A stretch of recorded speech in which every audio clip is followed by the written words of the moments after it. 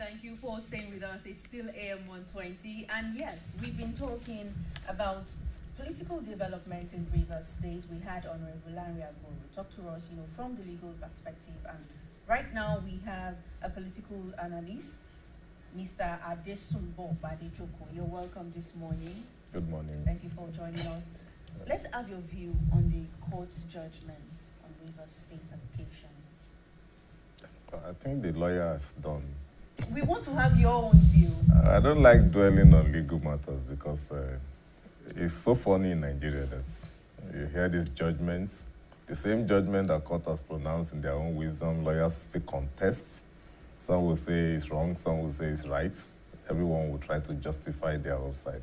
So those of us who are outside of the legal profession will look at it, okay, we want to dwell on the morality or the political sense or undertone that the judgment might have. They're talking about precedents that, well, several years ago in Lagos, there was ruling, which was not obeyed by the courts, by the powers that be then. So I wouldn't know. This one now is saying something else, giving them the powers to. Then, the federal government just decided on their own, and the state went to court.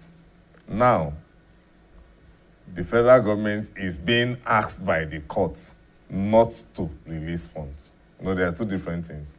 So, whether or not the federal government will decide not to obey the court again by releasing funds or obeying the court by not releasing funds is up to the federal government to decide. So that's the thing. That's why I said when it comes to legal matter.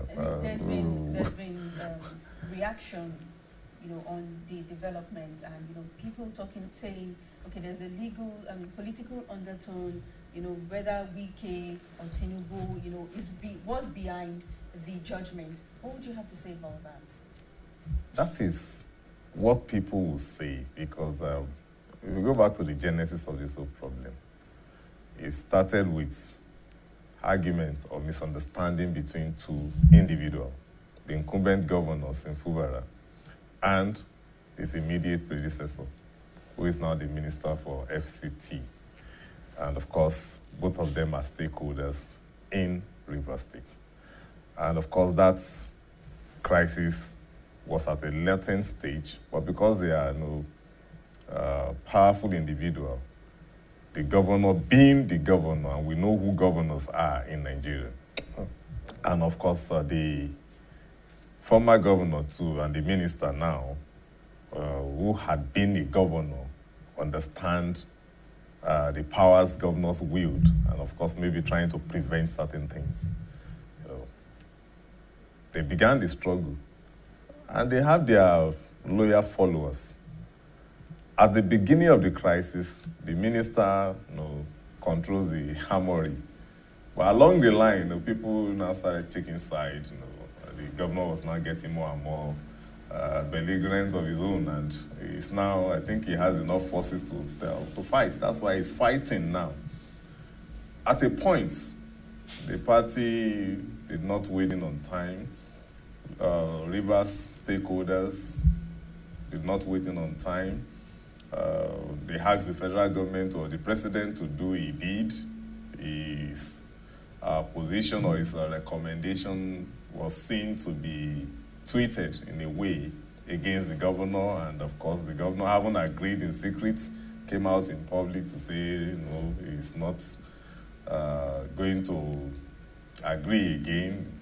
You know that some people are fanning the embers underneath, and that is why the crisis has refused to simmer. It's still getting more and more heated up. Now we know that in most cases when crises like this happen, of course the people of the states would be the ones to bear the brunt. But what do we think would be the eventual case or repercussion based on this judgment, the issue of the power struggle in the state?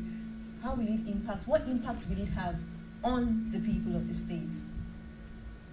The only thing is that they would be denied benefit or dividend of good governance, if there's anything like that in Nigeria for now. But they would not enjoy governance, because when we say governance in Nigeria, it's all about funding, and fund is now being tampered with because the governor will have an excuse not to do anything. But the question we should ask is, when the funds were coming, what has he done with the funds? He was fighting. You understand? So these are things that we need to look at. In all of this, it's all about personal interest. It's not that the governor is so in love with the people and is fighting for them. No, he's not. Let's look at this impact now. You've spoken about the grass. You know, when elephants are fighting, the grass have been trampled on. But let's talk about Nigeria. You know how key Rivers State is to Nigeria economically and politically. How much of an impact are we going to be seeing? Because we've already seen a lot of people talking about it at federal level. And of course, you know, Rivers State producing what we, you know, talk about the most as a country. How much of an impact will it be on the country as a whole? Let me clear some misconceptions that is out there, because there's one fake news that flew around on social media yesterday regarding Nigeria's rating dropping from 4th to like 20-something. I look at it, we were not even 4th initially. So why would we now drop? What ranking is that? Let's make it clear. Because oil production ranking. You know, and I said this is fake. Though I got it from a platform that's hardly or seldom circulate fake. Even though they were also putting that question mark, could this be true?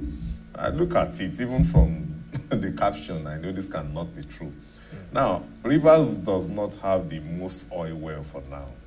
At some point, there have been some boundary adjustments, reallocation, and I think Governor Amechi challenged those things then, or commented about it when some oil wells were moved from Rivers to Akwa Ibom. So Akwa Ibom is holding that position now.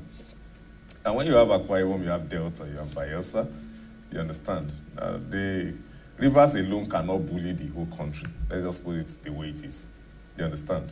So that's one thing. But of course, having the Port Harcourt as its capital, and that is where most of these IOCs have chosen as their operational base. You understand? So, by virtue of that, a good number of the IGR that Rivers generate comes from there because their headquarters are in Port Harcourt. And that's why people are giving that river. Because when Port Harcourt is boiling, the IOC will have to either shut down operation at the headquarters or find a way to now start operating remotely. So in a way, it's still going to be affecting their operations. So that's where it's a cause of concern for the federal government. But in terms of real oil exploration, we have other states where we get the oils from, but the most important thing is for the crisis to be waded in and look for a political solution, because that is political in nature. So you cannot go and use another method to solve it. Now, please give us something more on that political solution, because I like the way you coined the word. I like how you have driven an angle to it, and I think people would want to see the clarity on that. Yeah, it is a political problem, because what caused the problem was politics. Politics of who controls the resources of the state. You understand? You know, a scholar once defined politics as the science of who gets what, when and how. When you say that, that is, you determine who you empower or who controls the state resources. Now, going back to the genesis of the whole problem, when the former governor was to serve out his tenure, of course, there's this succession crisis which came up. There are some individuals who felt that they have the capacity to succeed him. Those ones haven't been big wigs in their own rights, were kind of persuaded or outsmarted by the then governor, which is the minister now. And he decided to support using the machinery that he controls then to bring up Sinfubara. Some of them tried to, use the AFCC to kind of get him disqualified and all of that, but he shielded him.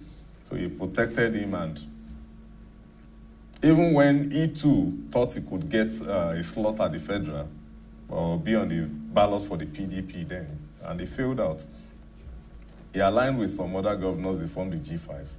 Now, those who had been against his nomination of Fubara decided that, well, we will not go with you. You can't have your way at the state and also have your way at the federal level. So they decided not to go with him in the support of the presidential candidates he wishes to. So they said they are going to support the candidates of their own party, which is the PDP. So there was division at that level. And of course, you know, the presidential election came first.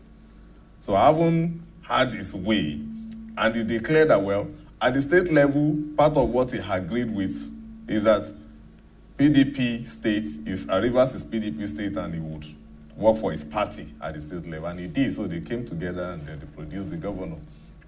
But that field was still there. And immediately, when the governor emerged at his inauguration, he gave his advice, and he says so many things which people are not trying to use against him anyway. So, allow the governor to govern. That is what others have been telling him.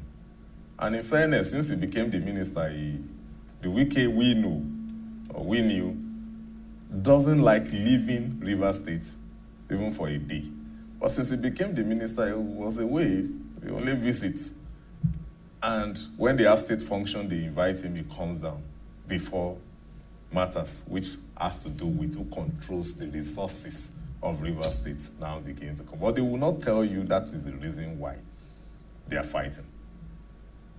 Prior to that election, the governor then, Wike, as a governor, recruited about 200,000 heads, which he calls structure, meant for rigging or whatever, but they have to be paid.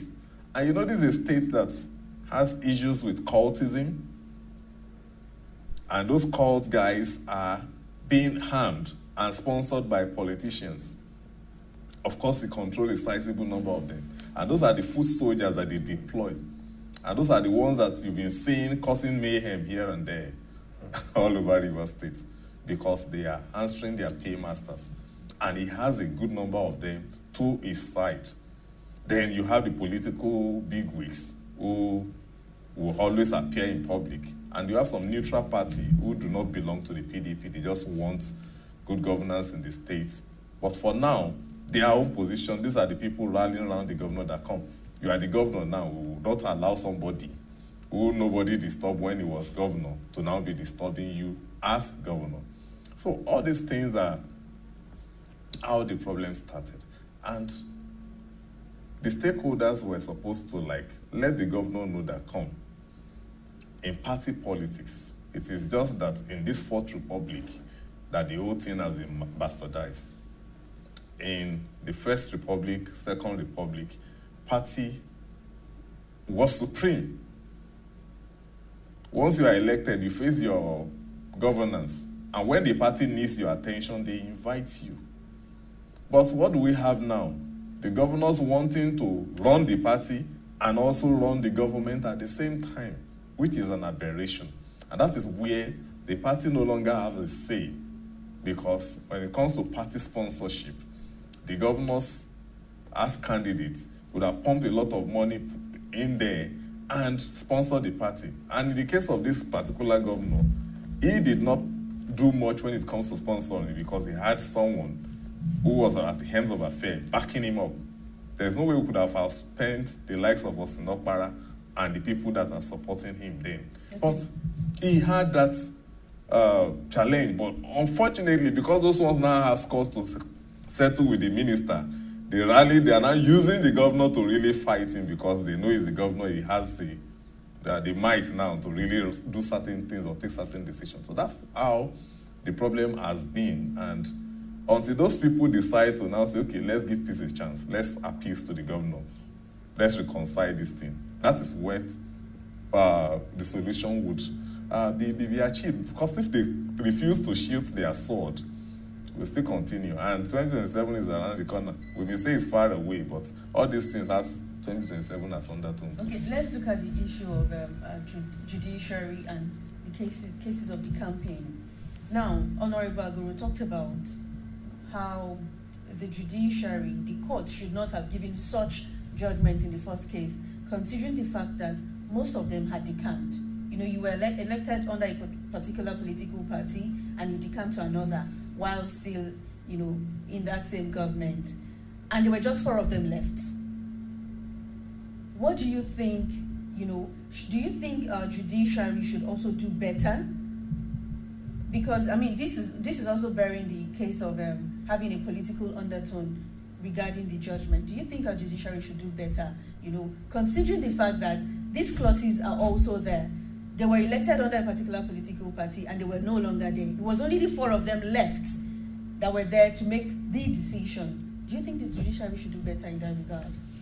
Of course, and it's because the judiciary, especially at the state level, they are not independent. And this maxim of he who pays the piper dictates the tune. That affects judiciary at the state level. Even when an executive order was signed by the former president to really grant them that financial autonomy, because that is what the governors use against them for the state judiciary and the state assembly. They went to court to challenge it, and they said the issue of executive order is not legal. So, and that still empowers them. So when you look at, that's why I said, we know who the governors are. And Fubara is the governor today. That is why he has that energy to do those things. Remove the garment of the governor from him. It's nobody in Rivers State. Nobody. But he is the governor now. And by virtue of that office, he is a powerful person. And that is why he's using the power against the minister. So for the judiciary, if we will have to do something about amending the constitution to grant them full autonomy in terms of ensuring that, one, funding does not have to be determined by the governor. In terms of nomination into offices, will not have the hand of the governors. You can't appoint somebody a judge and he will not want to listen to you. Or you tell him you are interested in a particular case. Or you say, okay, this is the judgment they should give.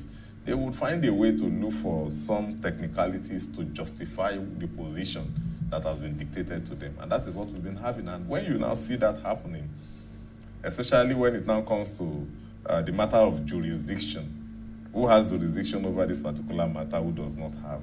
And when they have coordinate jurisdiction, then you begin to hear one judgment in this particular court, another one that is countering it coming from a distant court in a remote area. And both of them will be valid. But when they now say, lawyers will now begin to say, the very first one that came out is the one that some will hold on to, or the last one that is subsisting, that has not been vacated. That is the order that they must obey. So when you look at all this, that's why I said, when it comes to legal matter, I don't really like putting my hair, but we just speak to their mistakes and errors so that we can adjust. So that is where the problem lies. Those guys know that the pronouncement they made would land them in trouble.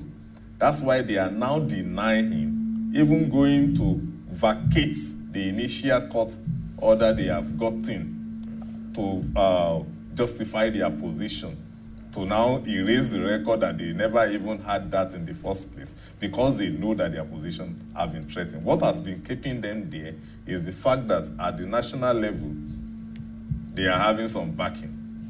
Ordinarily, we're supposed to have by-elections for those seats as we speak.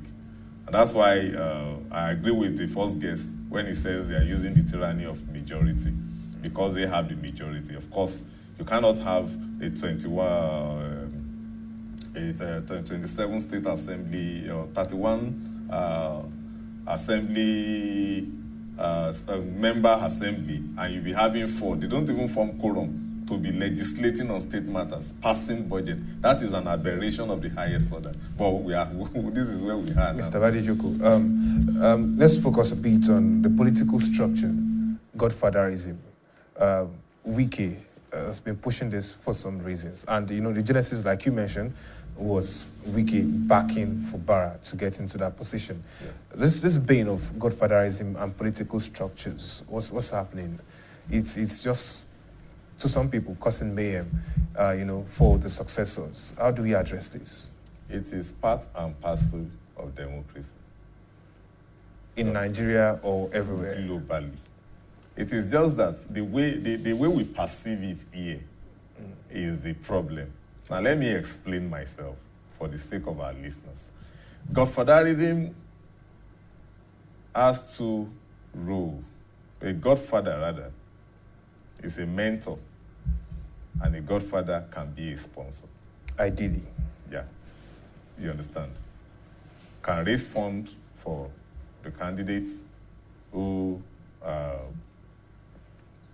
would need money to hold a particular office, especially in respect of campaign, advertorials, logistics, and all those things.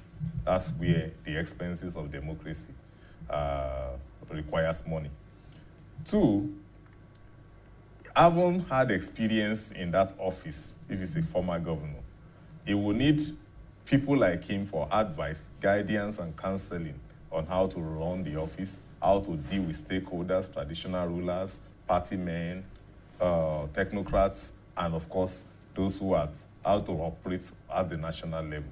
So you cannot drop from the moon into a political office. You'll have to navigate your way through a channel. And most of the times, these channels are provided by mentors that we call Godfather. And all over the world, for instance, American election is in a few days' time. In the process of nomination for the Democrats, you see the likes of Obama speaking in support of Kamala Harris. To Kamala Harris, Obama is a godfather.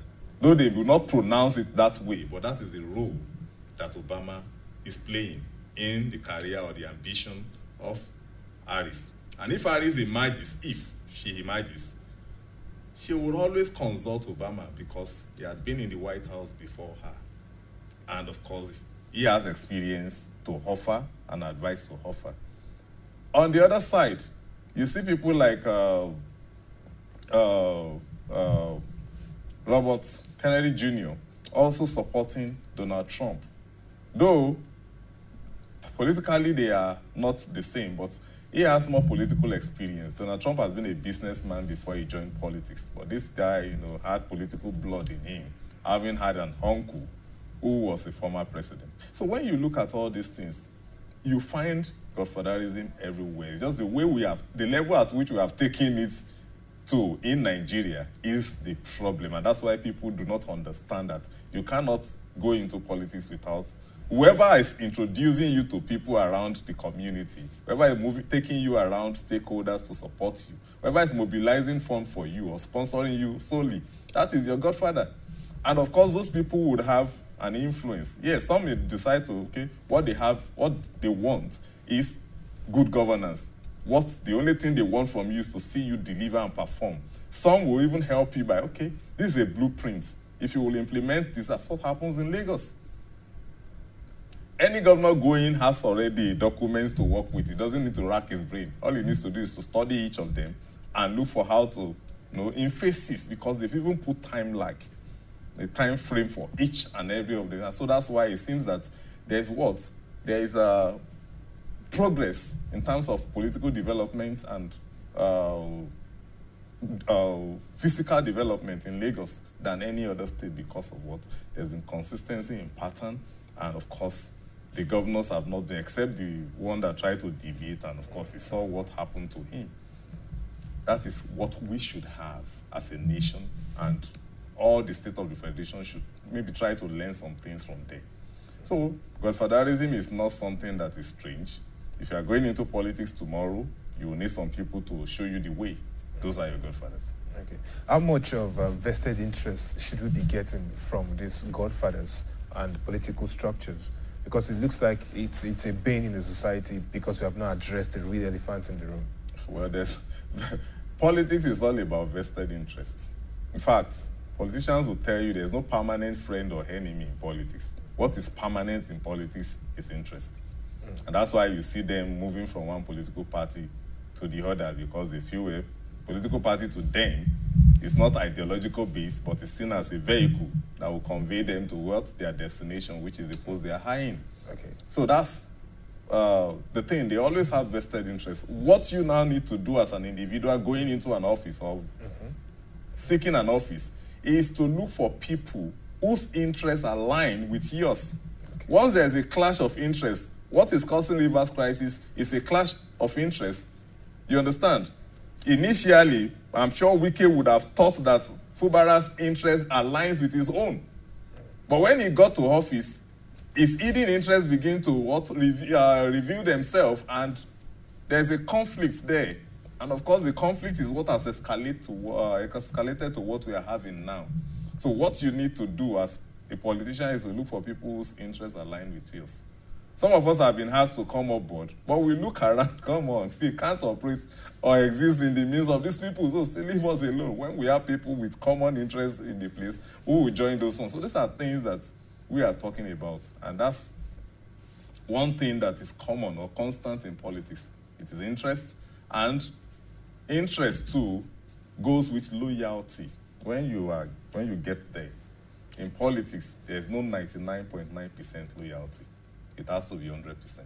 That is the test that Fubara has failed as an individual because of the power that the office of governor has put upon him. Once there's a dent in your loyalty, then you have problem. Because now, going forward, in his own ambition as a person, people will find it difficult to trust him. They will say he's a backstabber or a betrayer. You understand? And they will not, people that have strong stance against moves like that will not support the likes of Fubara in future. So is this a dent on his political future? It is. He may not see it now because he is a governor. They are usually blindfolded when they are in office. But he should learn from the likes of Obaseki, who had done something similar in the past. You may have your way, but it is like winning a battle and losing a war. You understand? The fact that you are winning this battle now doesn't mean you will win the war. And warfare, most times, is not physical combat. Sometimes it's a battle of strategy and tactics. You will even win the war without fighting. Sometimes in warfare, it's a game of chess. Just know what to deploy at a particular time and what not to.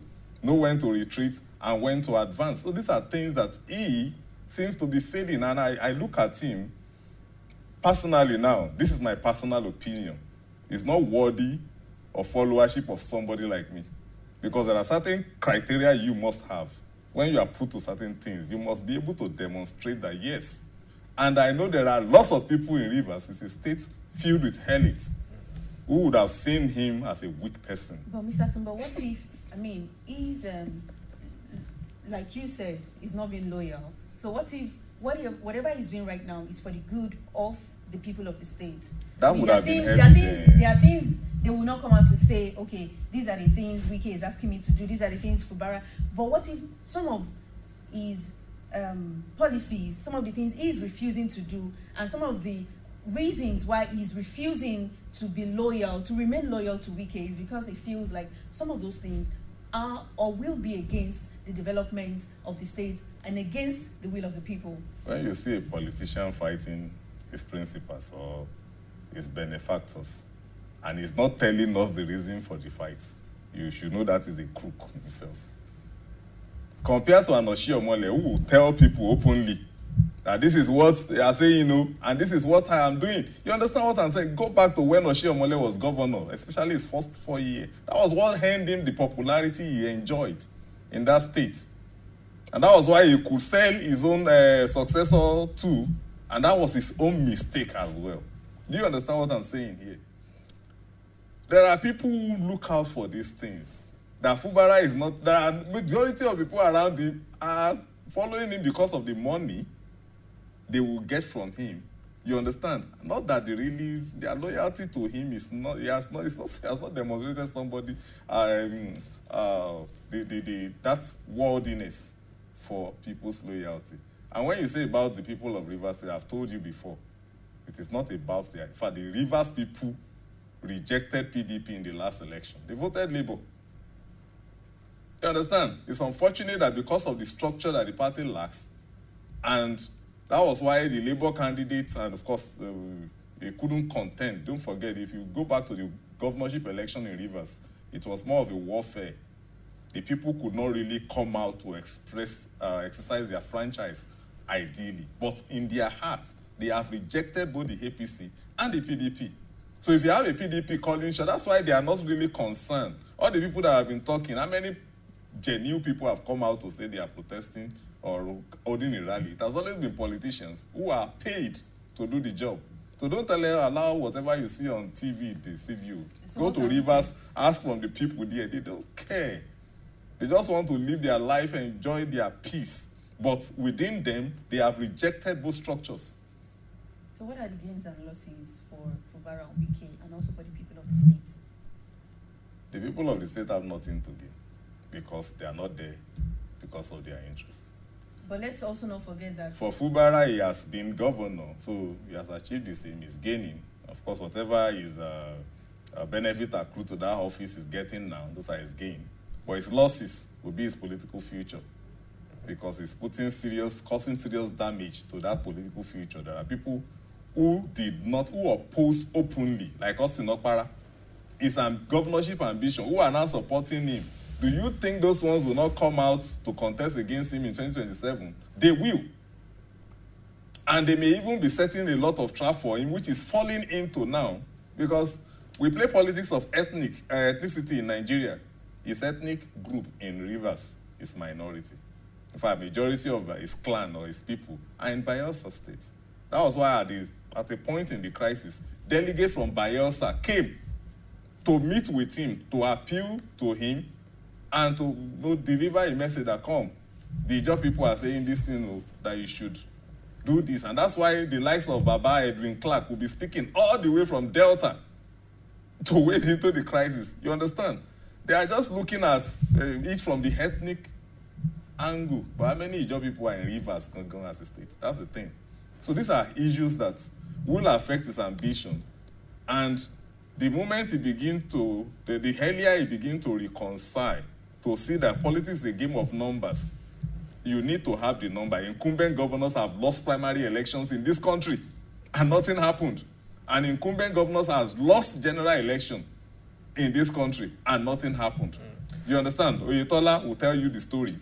He lost now as a governor in Osun State. Fayemi lost. He later came back, but he lost as a sitting governor. So when you are, look, it's not holding that office is not the end of the world. It doesn't mean that nobody can touch you. You are still touchable. You are still vulnerable. They will not tell you now. They will pray along, allow you to demonstrate all your weaknesses, and they now begin to use it against you. That is the mistake Governor Simis Fubara is doing, which is making people like me to, I wish I'm from Rivers State, or I have access to him, sir. Your Excellency, you are making a very terrible mistake. You said reconcile the other time. Do you think that he still has a chance? I mean, some people feel he's allowed this to fester on for too long, the feud, and there's going to be problems for him. But then you mentioned reconcile. Is there a chance? There's always a chance. I told you, the solution is political. If they don't stop all the court cases, if it does not align the two assemblies together, you will be on record as a governor that's ruled with 4. We were criticizing Obaseki for governing with 7. But now he has added to a record governing with 4. Tell me, I cannot present a budget to 4 members out of 31. I cannot do it, irrespective of whatever is happening. I can't as a person. But he has done that. And some people are supporting him because of what they will get. You understand what I'm saying? And these are not ordinary people of Rivers. They are also stakeholders with vested interests. So he's listening to the wrong set of people, and that is why he's having this problem. And that's why the thing is not going away. Well, you're also not talking about those members defected from a political... I've addressed that. Yes, that is their own mistake. Yeah, and they are trying to correct it. They are using the... of course, they would have waited for the assembly issue to sort itself out. You understand? But how long will it take for it to be solved? It's not supposed to even get to this level. You understand? Going to court and doing this in all those declarations wouldn't have taken place if the writing had been done, had been issued. You understand? It's because of serial wrong steps that were taken. That is why we are still having the issue, and it's escalating. And now we are so close to declaration of a state of emergency. That is an option at the federal level. How much longer do we have to get there? Well, we may get there, we may not get there. But if you're saying how much longer, it depends on those who are affected. It depends on the position of the belligerents now, the two camps that were fighting. But I need to express my disappointment in the likes of Governor Odili. He was in the best position to have solved this problem, but he took side. When you are an elder statesman in that capacity, there are ways to do certain things, you know. Declaring that somebody is the leader of the party, it is not automatic that the governor should be the leader of the party. He himself should be the leader of the party in that state. That's Peter Odili. Yes. But when you know, maybe because of your personal or what you are getting, or you don't want to lose what you are getting and you begin to just, then there's also this misconception. Some people will say, Wike fought his predecessor. So that is why Nemesis is catching up on him. They are not the same scenario. When Amechi was governor, he defected to APC. In fact, like a year before the general election that produced Wike. Wike was a minister in the federal PDP government.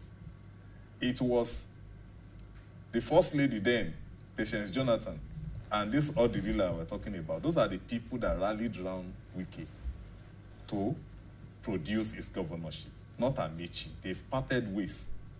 So Amechi has no input in the emergence of Wike as the governor. And throughout Wike's 8 years, he honored the Odili family.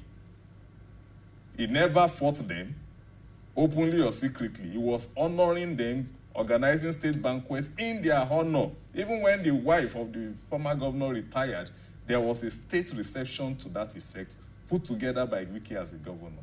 So he never fought his own benefactor. You understand?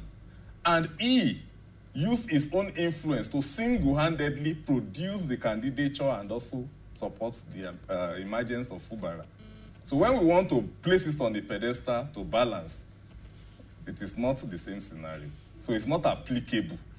You cannot say the way Obaseki has done to... Oshie Omole also single-handedly supported Obaseki and Obaseki fought him. That is not the same way. Amechi did not support Wike. So people should get that clear and they should not match it together, because that is part of what some people were singing to the ears of the governor and he has forgotten. How Wike hid him in government house when EFCC was looking all over for him. You understand? So when you look at all of that's why I said in politics, loyalty is very important. Once there's a dent, it puts a question mark on your character. And as Fashola said when he was being screened for release, I said, may your loyalty not be tested. His own loyalty has been put to test.